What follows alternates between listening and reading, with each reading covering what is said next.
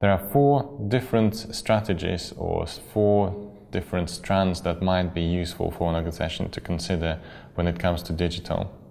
The first strategic decision is whether you are going to go into the digital approach. This will obviously involve resourcing and providing the content in that area. In terms of marketing, some of the key areas that you will be focusing on is understanding the customers and using, as we mentioned, the buyer persona in previous sections to try and see how the consumer is interacting using social media, search engines, email, or any other touch points with the organization. And then feeding that information into developed products and services, and ultimately what you can search there is how people interact with you. The other aspect for you to try and look into is the sales strategy. So this could also again help you to identify key influencers in your area and then work with them to develop your products and services. The third strategy is operational, where social media could be used for internal organizational documents and content creation. And the fourth is the customer service, so that people can provide you with the inquiries through social media, and obviously those could be served as well. So there are 4 specific areas where digital could fit in that could be integrated in your organization.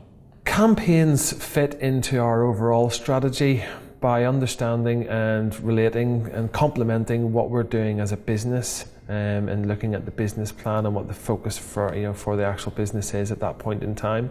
For example, if we open another office in a different location, for example in England, it would be Yorkshire, then we will have a digital marketing campaign and strategy that looks and focuses on promoting our business within that particular area. It may also relate to a new product or a new service that we release. So for example, at the Candidate, we recently started to recruit in the film and production sector.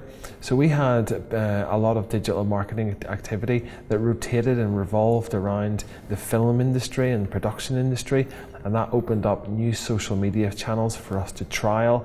It opened up new keywords on search engines for us to optimize against, and therefore that was all came from the business decision and the business plan to either open an office in a new location or to actually focus on recruiting in a new sector.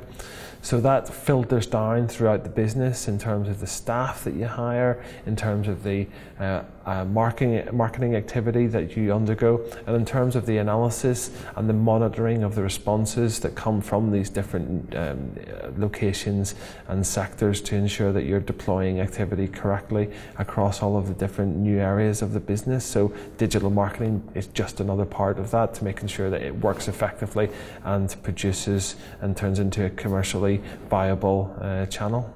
Everything is starting from the business strategy and the business objective. So everything has to apply to this, because at the end of the day, okay, you have to see if you are in the right track and if you're gonna meet the objectives in long term. So everything is starting business-wise, and then you are just selecting the channels that will help you.